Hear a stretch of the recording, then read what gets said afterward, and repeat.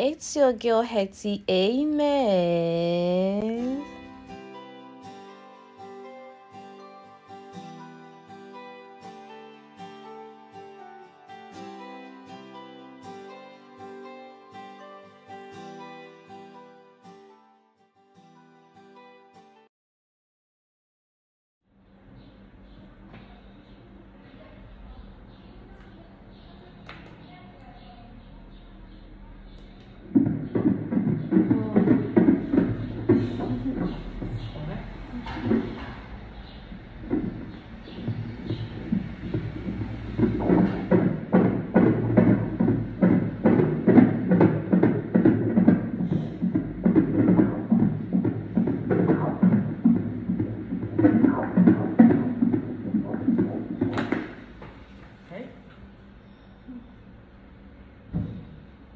Pancina.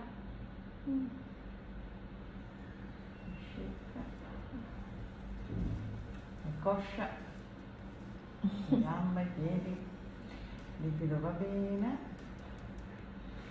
la placenta va bene.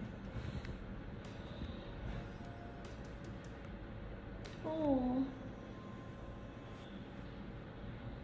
La schiena. Tutto bene. Ecco, poi farà ovviamente l'ecografia morfologica che va a vedere tutti gli organi, qui noi oggi abbiamo guardato solo. Okay. No.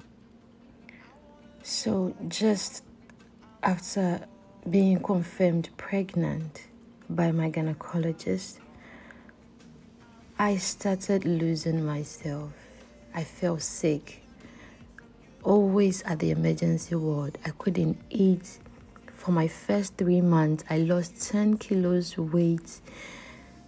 I just lost interest in everything. But after 3 months, I told myself, I need to get up. I need to make this work. I need to take care of myself. Go out, freshen up, embrace the world, and embrace all the challenges life is giving me right now. Little did I know getting pregnant would make me stay in bed for always. I had no zeal to do anything. I left my business, everything, what I eat, what I wear, was something I don't think about anymore. I cried being on my bed, not being able to do what I used to do. But listen, God told me, hey, woman, you are built for this. Your body is built for this. You are much stronger than you can. And yes, I fully recovered from my 3rd to 4th month. And hey, I started having my cravings back. Started, being joyful and making my soul be happy. Started looking good, started dressing up good. Started showing up, looking good and sassy, being active, and started working on my clients' wigs. Started being grateful in the morning when I wake up. Unlike first, anytime I wake up, I just feel bad, and at a time came, I felt, I'm like, can I do this in the first place? I got my cravings. And I never let go of eating those spicy food that I missed eating. So this was me 5-6 months where I have no heartburns. I have no morning sicknesses. All I had was being joyful and hopeful to meet my baby Mesa. My husband and I, we've always been happy. I became as energetic as I could think of. We could travel 2 hours, 3 hours to work on clients. Yes, I'm a makeup artist, a hairstylist, and then I'm a wig maker as well. 3 to 4 months prior to my delivery, myself and husband, we started preparing for my hospital bag. Yes, trying to pack everything. Whilst Mr. Mensah was to prepare the baby's stroller, he decided to show off some dance skills. Yes, giving him his first son, his first baby. He is so much joyful and can't wait to see him. Neither can I wait to see him as well. This journey has been so tough, a journey I never thought I could even finish. But the moment I feel some kicks in my tummy, and I'm like, oh, it's all worth it. You are in there. I just can't wait to see you. 7 to 9 months, I started having stretch marks. I'm like, whoa, I thought I escaped, but hey, I did it. It got to a time I needed some extra care. I'm someone who does everything on my own. Cater for my hair on my own. My upkeep, my hair, my nails and all that. Yes, because I'm a beautician. But this time I needed to be pampered. And that is where my mother, yes, my mom came in the house. During this time, I had a week to my time. And I told her, Mom, I need to get my hair cornrowed down. She came home, took 2 weeks off just for me to be closer to me in case my time comes and husband is at work. And I really appreciate you, Mom. I want to say thank you. You've always been there. You've sacrificed so much, and I will do anything for you. So my EDD, that is my expected delivery date, is 30th September 2021. I was at home. Prior to that, I get funny cakes or funny contractions, but reading on it, I got to know that they are just fake, like labor alerts, right? But on my day that I was estimated to have delivered, nothing happened. And we decided to go to the hospital to check what is wrong. I went there. So funny enough, my tummy was aching. My tummy keeps tightening up. I had these funny pains. I'm like, what is wrong? Is it my time?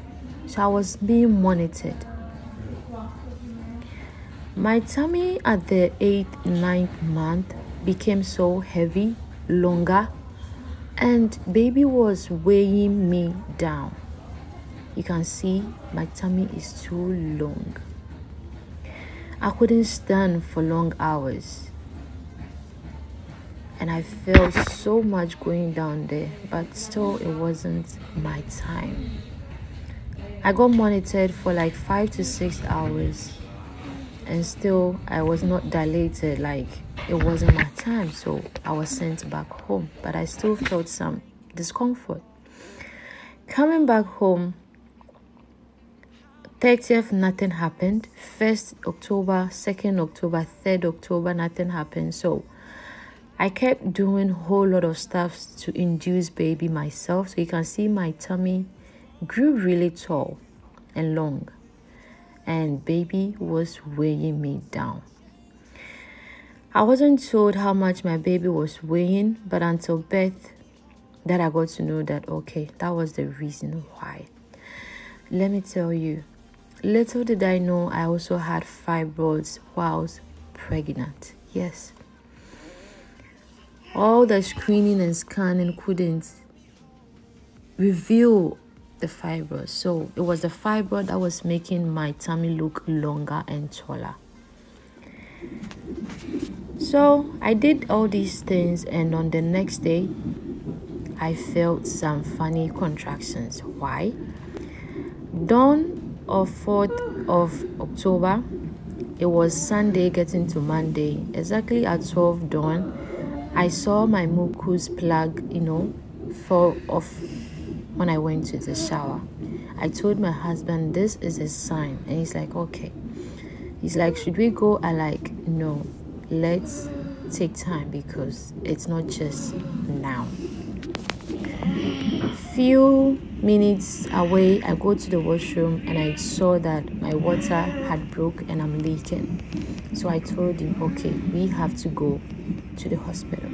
On our way to the hospital, the contractions that I had, back-to-back contractions, painful, that I could cry, scream, I was being monitored again for them to know how often and my time, the interval between how I'm dilating.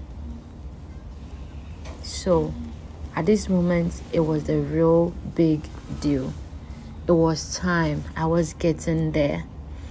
Going there at dawn around 1 a.m. on Monday, 4th October, and being monitored, being in labor, contractions up here and there. So afternoon, it was a lot.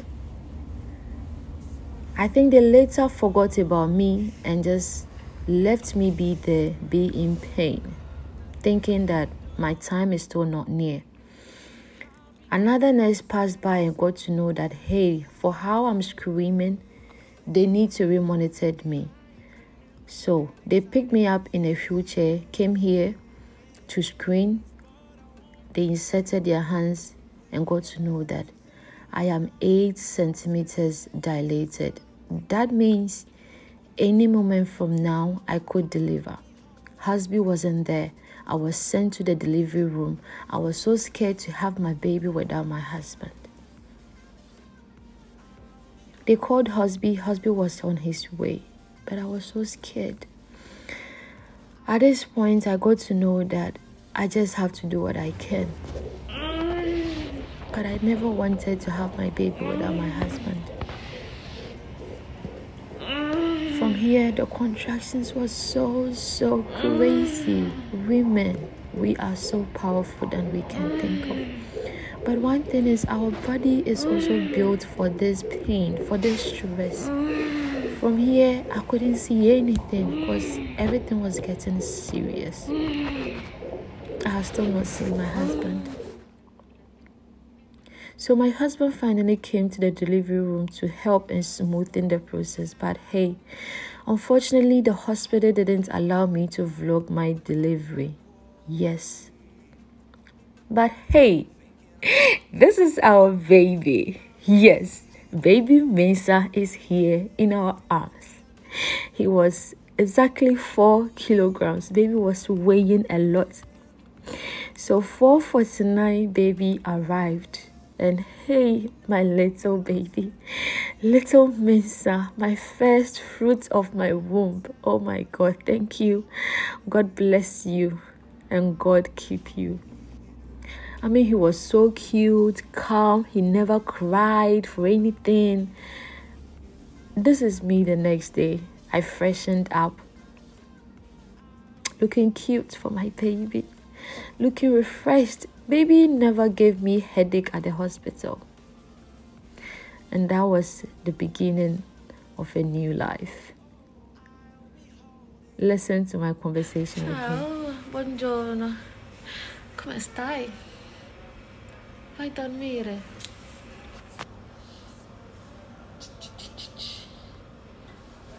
So right from the hospital, I was trying to give him the pacifier because he kept opening his lips or his mouth. I had fed him, so I was wondering what it was. Oh, look at my baby. Oh, my baby, you're looking so cute. Oh my God. Oh, I bless the womb that he came from. So husband was with me throughout the delivery. He helped in the delivery and all that. Later, he had to go out to buy some clothes because baby was tall and the stuffs I brought couldn't fit him. So this was actually the time he had to hold him so close, tight, and he was speechless. He couldn't comfort himself. 2 days after we came home, and this was just how my husband was staring at baby, just being humbled, just sitting on the floor, watching his little baby. He keeps doing this and he still does it. I want to thank you, baby Mensa, for choosing me as a mom. It's been a hell of a journey, but welcome, baby Mensa. So a month later, we had to go to do his circumcision. Yes, the hospital doesn't do circumcision because it's not compulsory. And hey, this is the new parentals, an addition to the Mensa family. Thank you for watching. See you guys in my next video. And hey, there are other videos on the left and on the right. If you happen to be a first timer, kindly click in the middle so you subscribe to see more of our stuffs. Thank you for watching.